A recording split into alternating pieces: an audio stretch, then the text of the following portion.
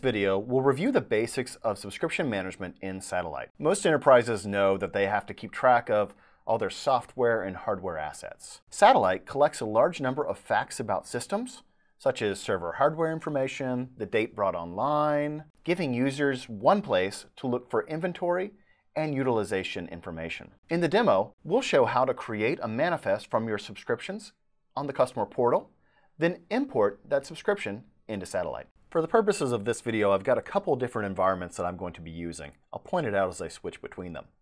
But we're going to start in the customer portal. This should look very similar to what you have in your environment. I'm currently logged on to access.redhat.com as my Satellite account. If I scroll down the page, I'm going to start in My Subscriptions, and I can see here the subscription information that I have available. What I have may look very different from what you have. I'll click on Subscriptions. So you can see that I have a number of different kinds of software, as well as my quantity, my entitlement usage, and my renewal date. To take these subscriptions and get them into Satellite, I need to create a manifest. I'll do that by creating a subscription allocation. I have a few that are already available, but I'm going to create a new subscription allocation. I'll call it RH053.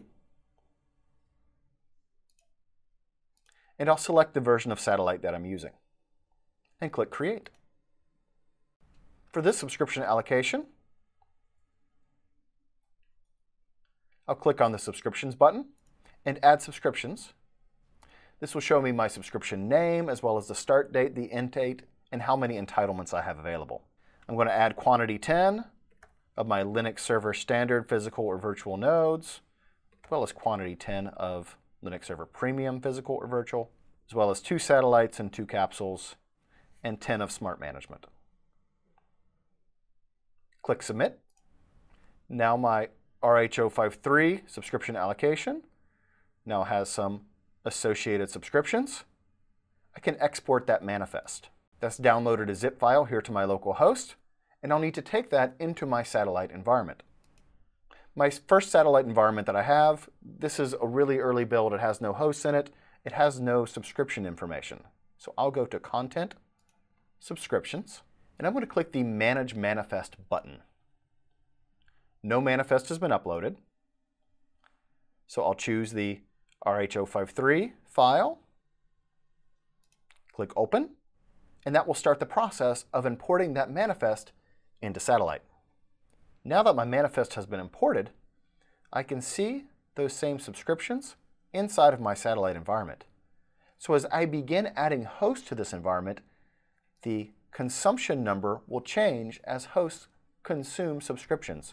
So you can keep an eye on how many hosts are consuming your subscriptions compared to how many entitlements you have. Let's say we add another piece of software. You can click the Add Subscriptions button. This is going to reach back out to the portal. Rather than going through the steps and recreating that manifest, we can simply add another software product to the existing manifest. So if I wanted to add Red Hat Virtualization and 5 licenses, select it, your quantity of entitlements, and hit Submit. Now my list of subscriptions contains the new Red Hat Virtualization entitlement that I just added. Let's take a look at the other environment that we used in the previous video. If you'll recall, in the previous video, we added a custom product, EPEL, into Satellite. If I go to Content and then Subscriptions, so if you recall in that video, we added the EPEL product. Notice that it also added a subscription for EPEL with unlimited entitlements. So as we leverage EPEL in our hosts, it will start to consume those entitlements. I'll go to Hosts, then Content Hosts, and I'm going to select the host that I want to apply that EPEL subscription to. In this case, all 5 of these hosts. Then under Select Action, I can click Manage Subscriptions. Then I will select the EPEL row and click Add Selected. So this will bulk add the subscriptions to these hosts without having to individually go and add subscriptions. This is a way that subscription management can be leveraged even for non-Red Hat software. Returning to Content Subscriptions, We should now see that the Apple product is consuming 5 out of unlimited entitlements. So even if it's not Red Hat software, subscription management in Satellite can help you manage consumption of other products. In this video, we took a quick look at subscription management. We went out to the customer portal, created a brand new subscription, and exported that as a manifest. We then imported that manifest into Satellite, which has our list of subscriptions that we can consume with our content hosts. We also looked at how a custom product can count entitlement usage as well. That completes this video. See you in the next one.